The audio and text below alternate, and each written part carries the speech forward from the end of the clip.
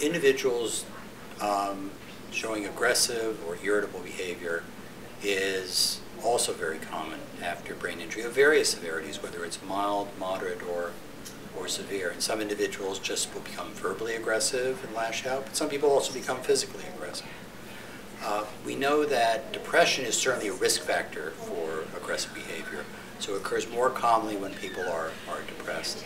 But it also is stemming from some of the areas of the brain that are injured. So if you have injury to the front part, the prefrontal cortex, the result of that is disinhibiting other areas of the brain. So you have disinhibition of other impulses, so things that people may think about and not do without a brain injury, they will do without thinking after a brain injury.